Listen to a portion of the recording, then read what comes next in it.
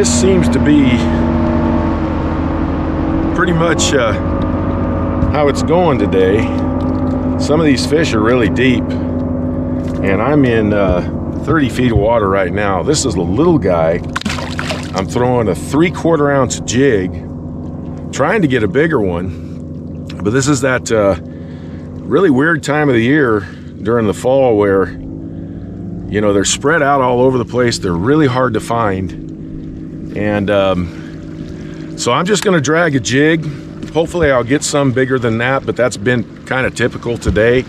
But I want to do a video today and go over some jigs with you guys, because as we get closer and closer to winter, I think a jig is a great thing to throw in the winter. So I'll be back in a little bit.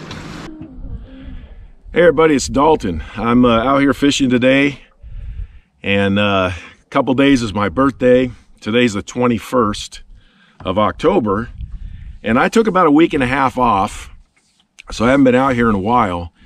But one of the things that I determined I was going to do was fish with a jig.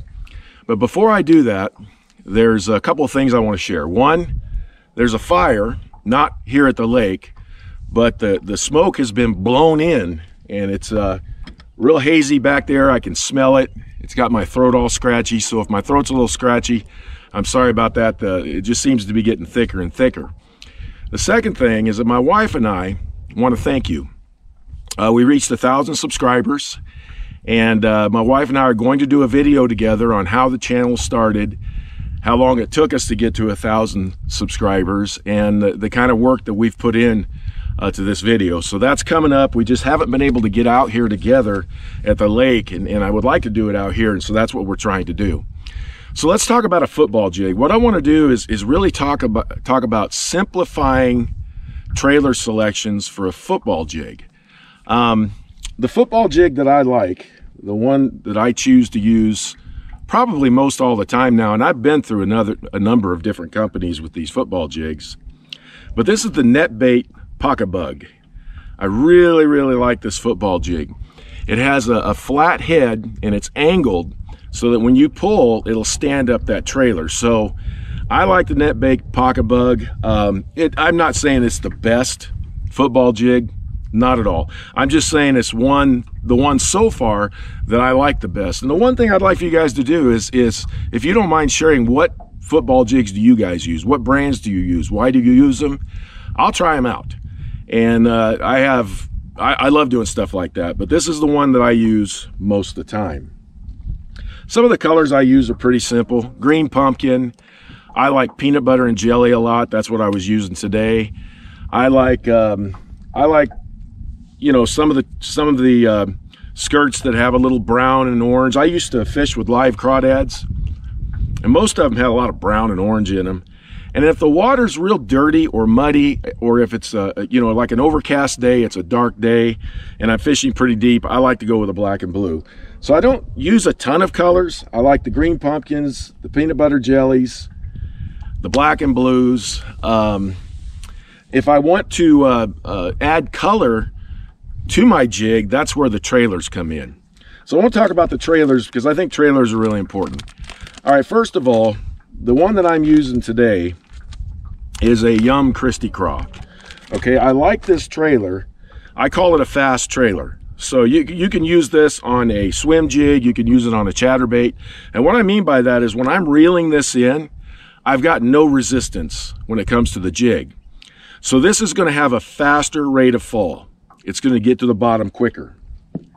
The other one that I like, that I just recently got turned on to, let me find it, and I'm fishing it with it today as well, and that's a power bait, Berkeley power bait. This is called a Chigger Craw.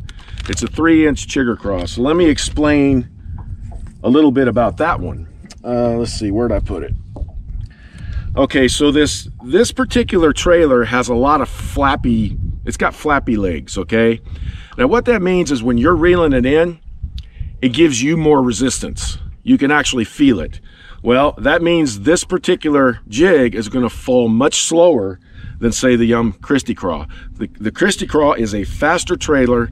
This is a slower trailer. So when I want a really slow rate of fall, say I see fish that are up off the bottom, maybe suspended or feeding up off the bottom, I'm fishing a jig, I'm going to use this one because it's going to fall a lot slower. I may go to a 1/4 or a 3/8 ounce. I'm not going to throw a 3/4 ounce because I want that slow fall. So this type of trailer slows the fall down.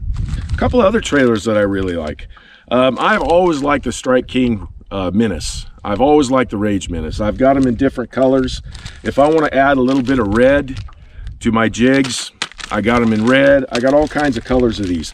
These again are a fast, they're a fast jig trailer. I got it on this one. If you throw it on a swim jig, you can actually set it up vertical and it looks like a fish's tail. So it has a lot of options with that. And it's a good bait to where you can fish it fast, slow. It just works really well. Another one that I like, and it's just a simple trailer, but that is a Zoom Speed Craw. A Zoom Speed Craw is one of my favorite jig trailers, especially if I'm swimming a jig. I gotta tell you guys, these are really active little baits.